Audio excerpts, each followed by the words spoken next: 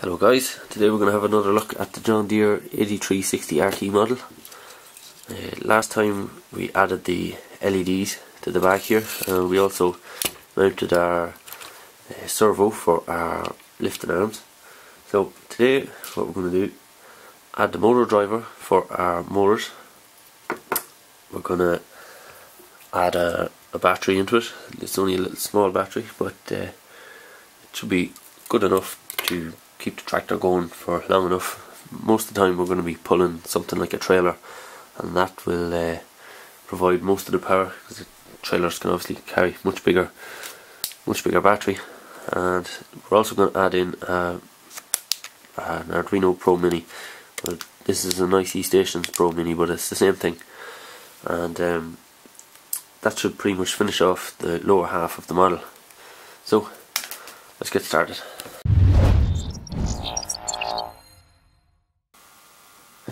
The next part of the build is to add our motor driver. I'm going to solder it underneath the motors here, where it should be pretty safe. So here's the motor with all its wires added now. I've also connected the wires for the servo in. So the next thing we're going to have to do is try and squeeze all of this into the body of the tractor, and then wire it up to an Arduino if we can. It's going to be a bit of a tight squeeze with all of these additional wires. I also added plenty of power lines, because this is probably the best place to take off power from, because there's lots of grounds and lots of 5 volt connections, or well 3.7 volt. The battery we're using is only 3.7 volts, but this board is a good place to take those connections from. So here's everything back in the model, and you can see we have quite a lot of wires here. So the only thing we really have left to add is a battery, a switch, and the Arduino. So I'm going to use a 3.7 volt 240 milliamp hour battery. Should give us around about 15 minutes life, and I'm just going to position it between this screw here and the same screw on the opposite side. And it's going to be above the wire in here, and the servo is going to come in on top of it with its pins. So it's going to be something like that in the end. And the final thing then will be our switch. I'll cut a hole in the floor of the model. We'll just have that little switch sticking through there somewhere where we can push it easily. Okay, so I've mostly finished the wiring here. I have under our servo here, I have a little 280 milliamp hour battery, and I've added our Arduino here. So it's a Pro Mini. It's an IC Station Pro Mini, but it's the same thing. It's open hardware, so it should be exactly the same. I have a little switch here that just coming into the switch is the positive from the battery, and going out goes to all the different VCCs of the chip and the motor controller and the the XP. That's I'm temporarily using an XP in here because I haven't finished the cab yet. So at the minute our battery signal is going to all these different connections, and also coming out the back here. So we have ground, we have positive, we have ground, we have the positive. That's actually directly connected to the battery, so that's not connected to the switch. So there's always power coming to this, even if the tractor is switched off. That's because this is going to connect in parallel with the battery in the accessory, in the trailer, or whatever it is we're using. Then we have a servo signal here and a serial signal for our accessories, and I'll show you the different functions of the accessories working now. I have the trailer, which is serial, and I have the mower, the John Deere mower, which is just a simple servo. So first thing I'll do is show you the motors in action. The tractor in here, it has a steering wheel, so instead of, you know, two joysticks like I did for the excavator, you know, push the joysticks forward to go forward, pull them back to go back, I'm going to do it the same way as the other tractors. So you have a drive joystick and a steering joystick, and you just push the drive, that'll make it go forward at a certain speed. You turn the steering, that slows one of the motors down. Turn the steering the other way, slows the other motor down. That's just simple steering that we're going to use for this. So I'll show you that first. Okay, so I'll flip the power switch on the tractor here. There we go, we have a little bit of just the code isn't perfect, so it starts off driving, but that's not a big deal. So we push forward on our joystick, goes forward. Pull the joystick left. We're slowing down one motor. You can see there the motor is stopping. So that's just how we control it. On the camera you're seeing flicker, but there's no flicker for me. That's just the shutter rate of the camera with the pulse width modulation of the LED. So it looks like the brake lights are blinking, but they're not actually blinking if just the camera isn't fast enough to get the solid picture. So that is how our steering works. Just slow one motor down and speed the other one up. So instead of going like that to control each motor, we have steering and a drive.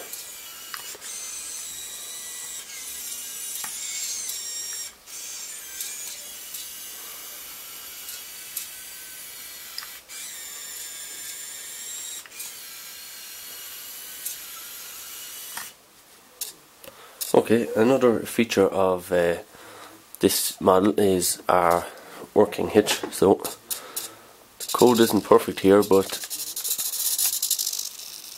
that is the functionality of our hitch. So it's pretty perfect. The code is a little bit to work on. It's a bit jittery, but it's not too bad for the start. Okay, so now we're hooked up to the cramp half pipe trailer. That is a serial trailer, so we need to send some serial commands to it. So I have control, again it's the same controller. I'm just going to control with this.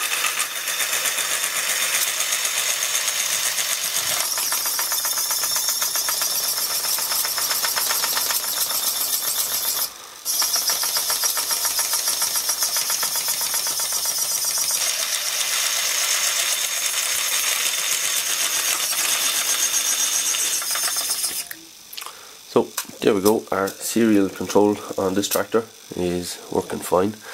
Definitely no problems there. So let's check out the servo control using the mower. One thing I should have mentioned, we have a 750 milliamp hour battery in the trailer, and that is now, while we're hooked up like this, it is powering both the trailer and the tractor, which will mostly be the tractor while the trailer isn't actually doing anything. So we've greatly extended our battery life just by hooking up to the trailer. Okay, so now we have the John Deere mower connected, so we can adjust the angle of the mower like that. It's pretty simple. All that there is in this model is a servo and some AAA batteries. We can also adjust our kind of height of our mower here just by raising or lowering our 3-point linkage at the back of the tractor. So we've quite a bit of control on this model now, and it's very, very simple. Just one servo, absolutely nothing to it, but yet it's quite a good little model. Again, the code needs a little bit of work on. The servo's a little bit jittery, so I need to sort that out properly, but that's the basic idea of it so far. Okay, so the final thing we need to look at is the LEDs in our tractor. You've seen me install the LEDs in the front here, so I'll flick the switch here You can see they are pretty bright headlights. They're not too bad. The red light under the tractor is just coming from the microcontroller, so once the bottom is on the tractor here, you won't see that. That won't be a problem. We also have some lights at the back of the model, so I'll show you here.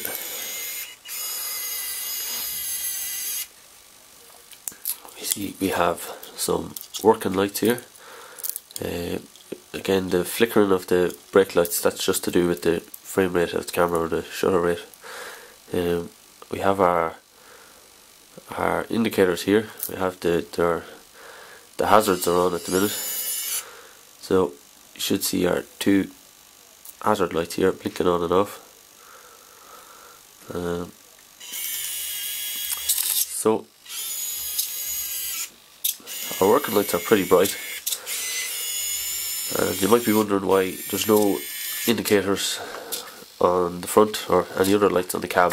Well, that's because the cab, I'm going to put another microcontroller and a different radio module. At the minute I'm using the XP, but I'm going to change that. So when I do the cab, there will be indicators here, there will be some type of light here, maybe the same as the ones on the back, I'm not sure. I'll put some of those big lights up on the top here, and I'll put a beacon on, but that will all be controlled by a separate microcontroller that's in the cab. So there will only be 4 wires making a serial connection between the Arduino in the cab and the Arduino in the bottom of the tractor. So that's as simple as that's going to be.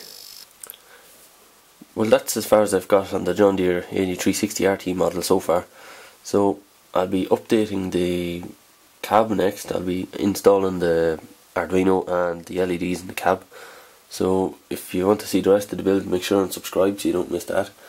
And if you have any questions, you can post them in the forum or post them below the video, and I'll do my best to answer them. So that's everything. Thanks very much for watching.